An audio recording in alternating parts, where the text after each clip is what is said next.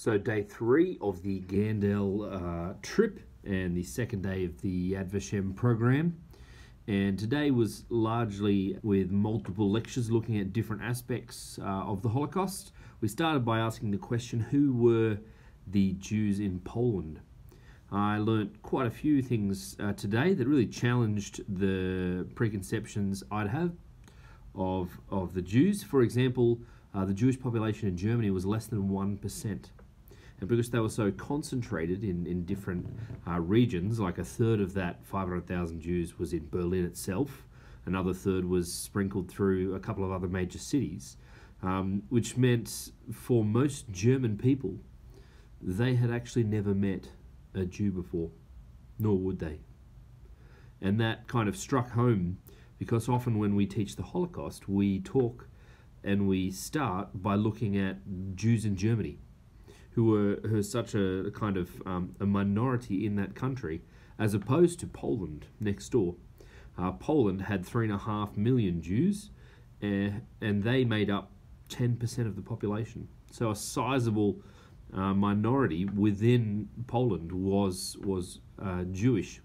And so starting in Poland, one of the things that Yad Vashem advocates is thinking about life pre-war, and in Poland. So we had a lecture on who were Polish Jews, looking at a whole range of different Jewish groups within Poland, looking at their politics, the different groups of Zionists, be it Zionist socialists, led by Ben-Gurion, looking at religious Zionists as well, or religious people, groups who are anti-Zionist, as well as general Zionists and Bundes, who are socialists and not Zionists, nor religious. So a very complicated mix of Jews within Poland, and I guess it really just rammed home this idea that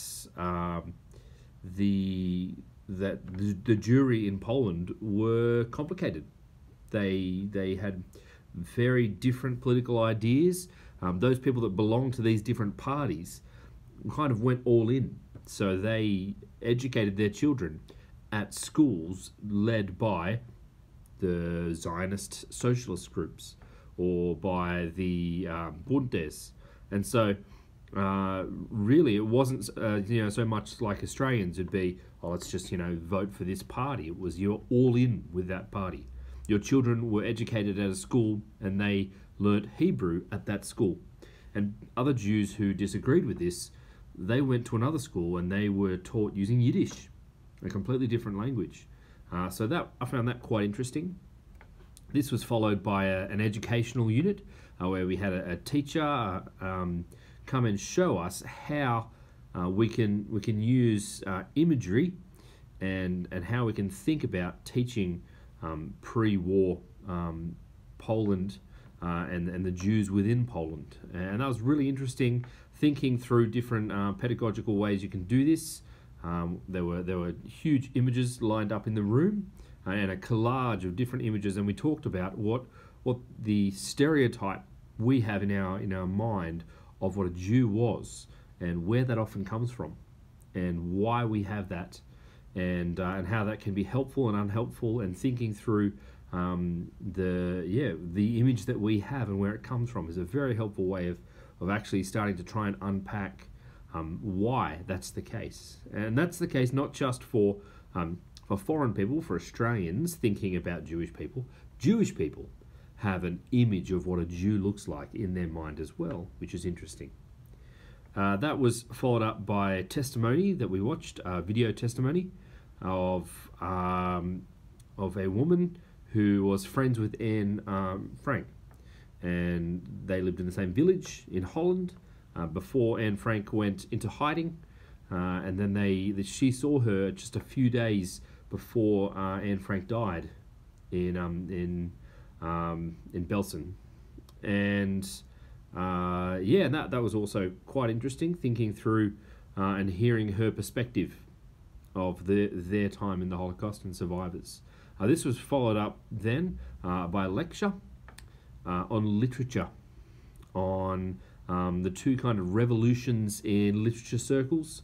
And this really was a fascinating look at the different ways that literature was used. So looking at the Hasidic revolution, and the second one does not spring to mind at the moment. Hesychath, I think it was.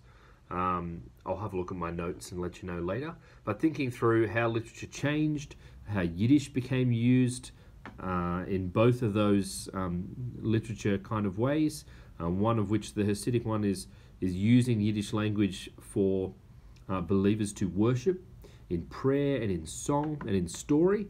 Whereas prior to this, Hebrew was used, and it was written and textual. And so those type of ways of worshipping just hadn't really occurred before. So that was quite a change.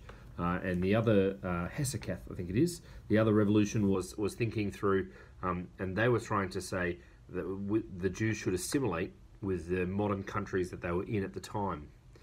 So a completely different way of thinking there.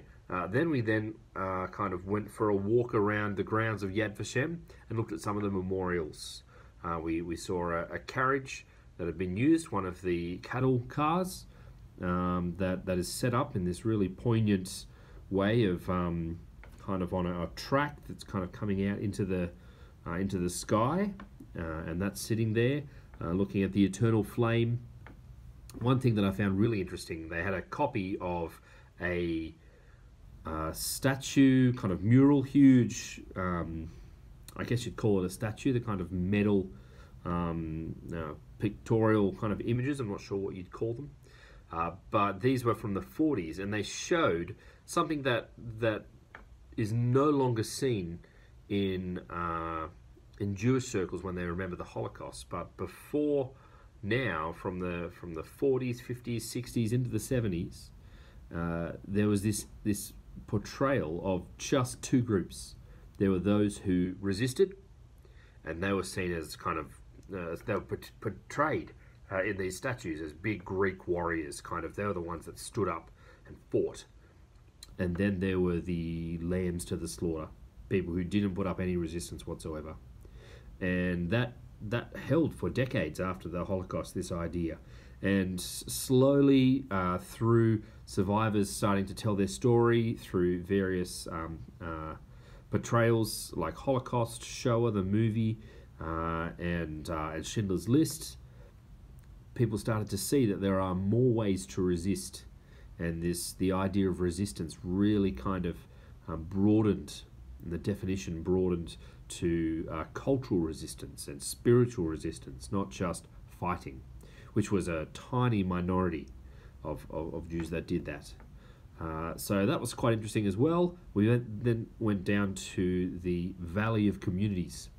And basically what Yad Vashem has done is dug into the mountain and created this kind of amazing, you go into like almost a man-made gorge, and on the wall are all the names of Jewish communities, the largest 5,500 Jewish communities who kind of disappeared or were affected by the Holocaust. And so they've got some names there, and they've got the names of the villages, not the countries, because sometimes the village stayed and the village changed hands 3 or 4 times with different empires taking over and countries, etc., etc. But the name of the village stayed the same. So that was amazing. This huge kind of hewn out of the rock. They've used Jerusalem stone, huge slabs of Jerusalem stone, and then kind of carved the names into it. So that was fascinating. And then just headed back to the hotel. So all up, a really enjoyable day. Lots to think about how we as educators come to the Holocaust with preconceptions. Lots of helpful information given and ideas given and examples given of how we can look at pre-war Jewry in Poland. And I guess just a very helpful day to kind of think through some of the issues that we have when we teach the Holocaust. And that's what this course is going to be doing time and time again.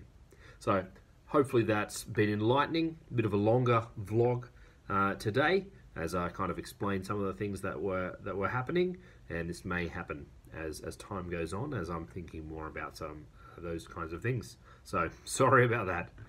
Catch you tomorrow.